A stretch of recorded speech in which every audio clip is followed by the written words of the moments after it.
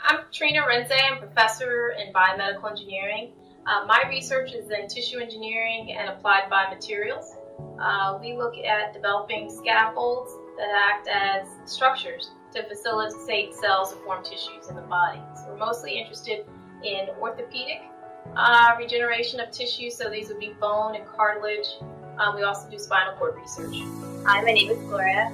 I am a PhD student in the Arinzeh Lab, and the work that I've been doing for the past few years is involving developing materials that help repair cartilage by using different aspects of the natural cartilage environment and using that to help promote the development of cartilage out of the mesenchymal cells. Hi, my name is Hari, and I am a PhD student. I am working on using tissue engineering strategies to understand the effects of bone microenvironment on Rochette cells. My name is Kathleen Yuski. I've been working in Dr. Arinzeh's lab as an undergraduate student researcher for the past year.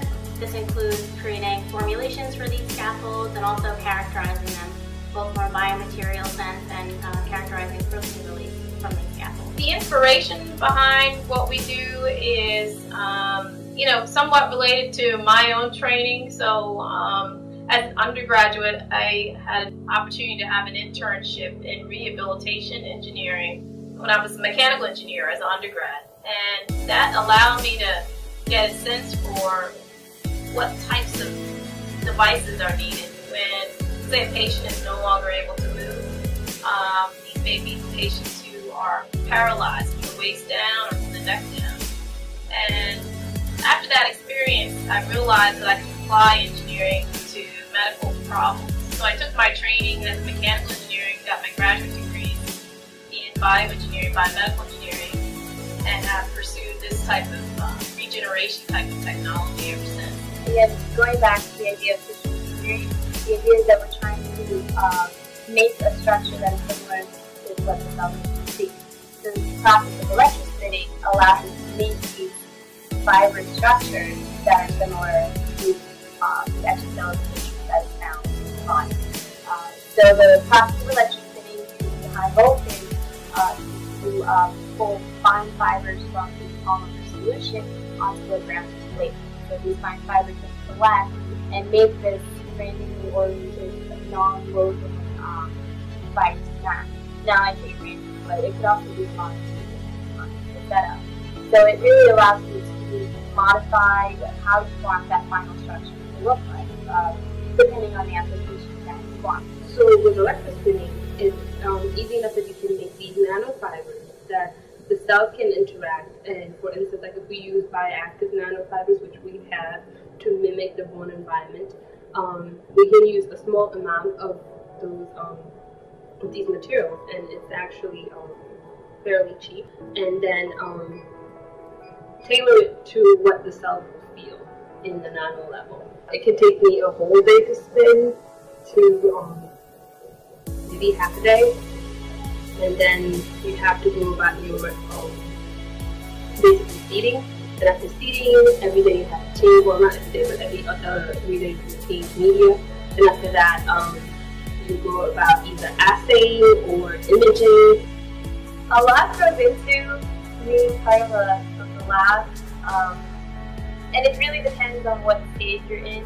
If you come in and you're new, you're really just trying to get used to the lab, where things are, who to talk to when something goes wrong. Our typical day can, like Gloria was saying, it can literally vary. A lot goes into just getting into today, a lot of planning. So it's not just it's not about today per se, it's about basically 2 weeks ago. Sometimes it can be a little hectic to manage classes and being in lab and doing extracurricular activities.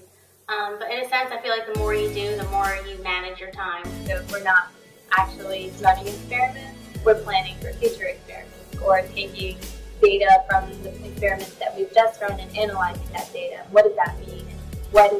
How will that guide my next set of experiments?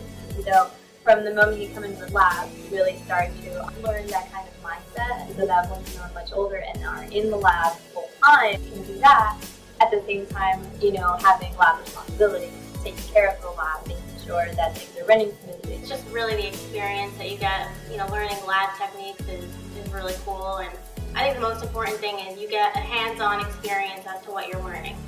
You really get to take what you get in the classroom, what you read in the textbooks, and apply it in real life and see the outcomes, to see how what you're working on, what you're studying, how it can actually be implemented in a real-world sense. So the overall goal of my lab's research is to ultimately repair these tissues that would ordinarily not be treated by certain drugs that may be on the market. And so we need alternative therapies that can effectively repair these very large defects that may be in, say, bone or cartilage.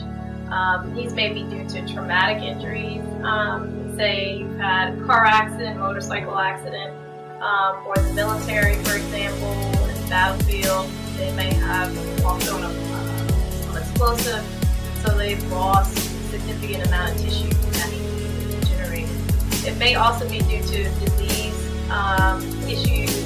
You have osteoporosis, you have arthritis, and that degenerates the tissue. So you need something that will actually repair, regenerate the tissue. And so our strategy is on these biomaterials, and we combine them potentially with cells or some other type of active molecule that will actually accelerate tissue repair in the body.